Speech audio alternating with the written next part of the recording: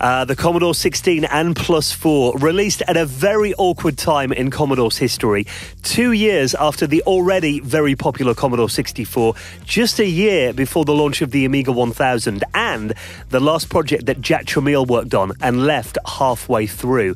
Generally considered a bit of a dog of a system by most people. But if you've watched my channel in the past, you'll know that I've covered the C16 and Plus 4 pretty extensively because the Commodore Plus 4 was actually my first ever home computer. So I think I am actually quite well qualified to show you a few of the hidden gems on this system and clear up the rumour that there are no good games on these machines. So in this video, I'm going to give you my top 10 games for the Commodore 16 and Plus 4. Now, if you're a fan of shoot-'em-up games, the Commodore 16 and Plus 4 actually has some really nice ones, including a very decent port of Phoenix, Galaxian. This one, though, I think has to be my favourite, a game called Galaxy. Now, despite not having hardware sprites on this system, this has actually got some really nice big colourful graphics, decent sound as well, and the gameplay is pretty adrenaline-fueled. You've got to be really careful not to kind of blast your bullets too much, otherwise you'll overheat your ship, and then you can't actually shoot until your temperature goes down. And of course, you're faced against an ever-increasing bullet fall from enemies. Got some really interesting designs and their names as well, which have kind of stuck in my mind. I'll always remember enemies like the Quasars and the Nefars. This game is definitely worth a play. Now, this next game on the list is regarded by many people as their favourite ever game on this system. Now, it does rank a little bit lower in my chart, but, you know, still makes my top 10 at number 9, because I didn't get around to playing Tom Thumb until a lot later, probably around the mid-90s, but it is a very well-made platformer. In fact, you know, I go as far to say this is a technical marvel on this system.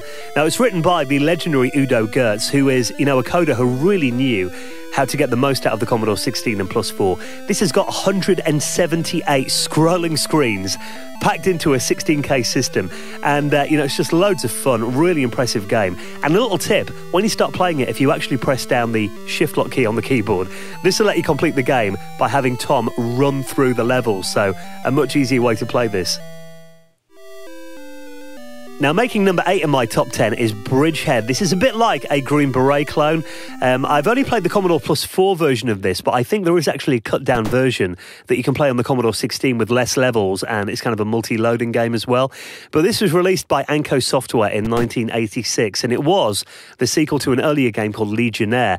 Now, the idea is you are a pretty hardcore Marine who decides to take on an entire army armed with only your knife, which I think you'll agree takes some serious balls, doesn't it? Now, you can pick up grenades along the way, but really, you'll only ever use them to explode mines.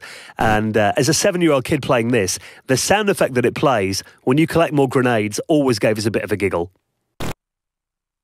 Now, this has got some really colourful levels and interesting stage design, some really cool enemies as well that can do lots of different things, like firing missiles and bazookas. You've got to kind of figure out how to dodge those as the game goes on. And each level has a kind of boss stage at the end, where you just get like a wave of enemies who come at you non-stop for a while. Really, this game's all about timing, but it is lots of fun.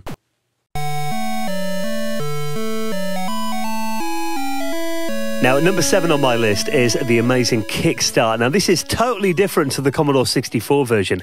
I actually remember encouraging my best friend Sean, who had a Commodore 64, to go and pick up this game, and then I went around his house looking forward to playing it, telling him how good the game was, and then been really disappointed at the gameplay and graphics on the Commodore 64 version. It was so different.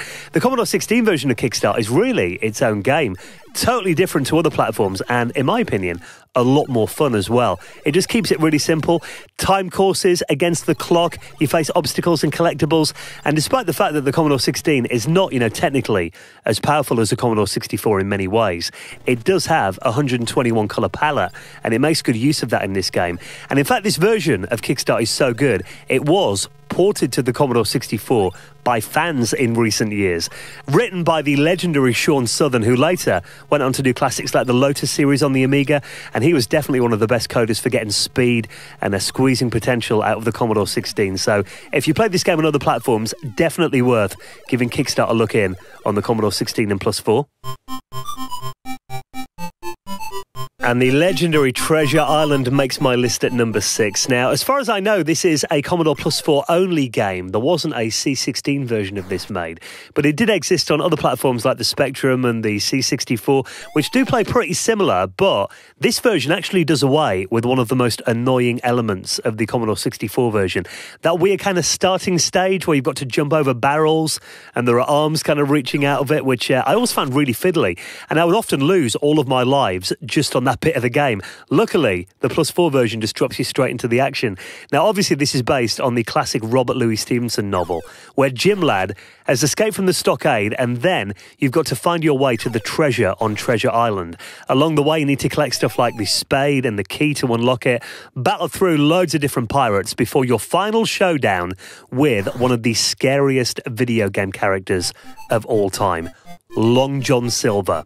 Now, this guy will chase you all the way back to the pirate ship at the start of the game, trying to snatch the treasure off you.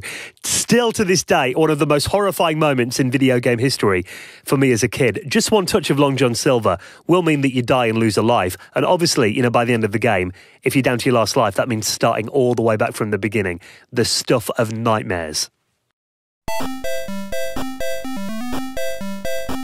And I will admit to being a little bit torn as to whether I should have included this next game at number 5 or its prequel, Big Mac, both of which are very similar.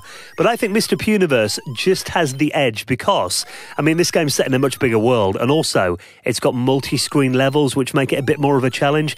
But both games are loads of fun and definitely worth a look in.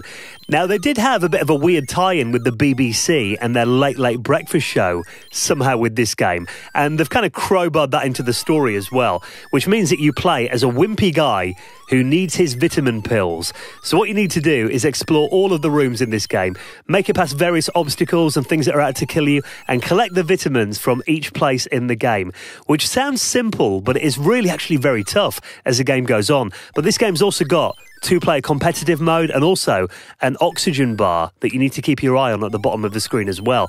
Mr. Puniverse and Big Mac should both be in every Commodore 16 and Plus 4 collection. And at number 4 on my list is the amazing Tutti Frutti. This is another Sean Southern classic, a bit of a rip-off of Mr. Do, but it is very polished, got really colourful graphics, very smooth gameplay, even good music, which, you know, the Commodore 16 and Plus 4 weren't famed for their musical abilities. Now, the story is that you play Super Strawberry, who is the king of the orchard, and you've got to collect all of the ripe cherries. And in your way are the very evil Acid Apple Gang, who will wander around the orchard, and just one touch from them will lose one of your lives. But you can actually shoot little fireballs out to kill them as well, or drop rotten apples on their head. It's not too difficult, this game. Doesn't pose much of a challenge, but it is loads of fun, and it's got that, you know, typical, really polished Sean Southern style. So Tutti Frutti definitely earns its place at number 4 in my list. And speaking of Mr. Sean Southern, he does make number 3 on my list as well with the epic Trailblazer. Now, a lot of people don't realise this game actually originated on the Commodore 16. This was the first version of this. Now, it was inspired by a game called Metro Cross that was in the arcades. And really, you just play a bouncing ball and you're on a 3D scrolling floor. The aim of the game is to stop your ball from falling off or through the holes into deep space. And it does get increasingly challenging as you get up to warp speed, but it is loads of fun, and obviously there have been many clones and ports of this to other systems over the years.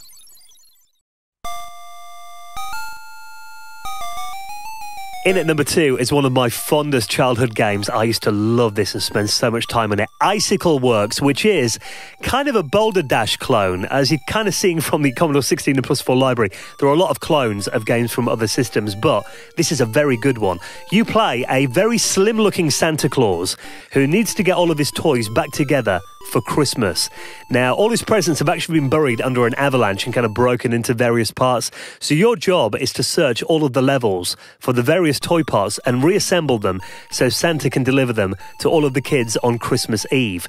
Now, your path gets blocked on the way by angry polar bears, penguins, heavy falling snowballs, and blizzards as well. And there is some pretty haunting music that plays throughout the whole game too. And the fact that this game was actually bundled with a lot of the Commodore Plus 4 packs means that lots of owners have actually got this in their collection, but it is very well done.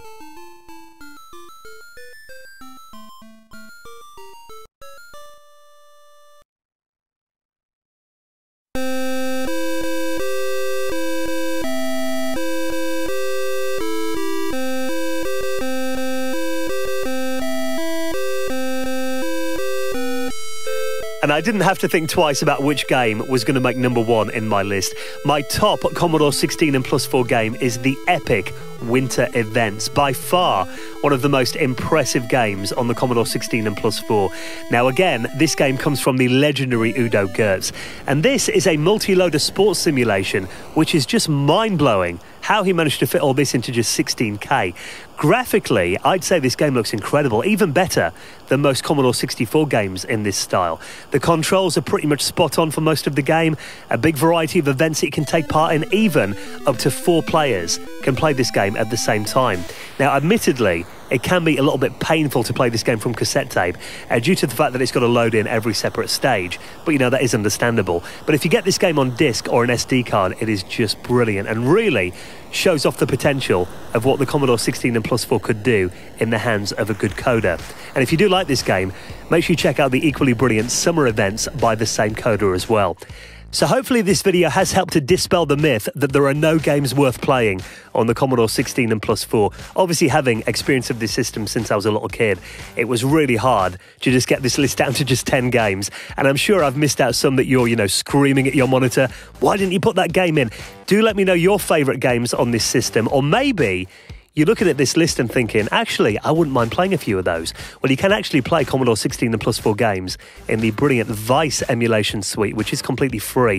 So if you want to check that out, I'll put that link in the video description. So thank you so much for watching, and I'll see you in the next vid.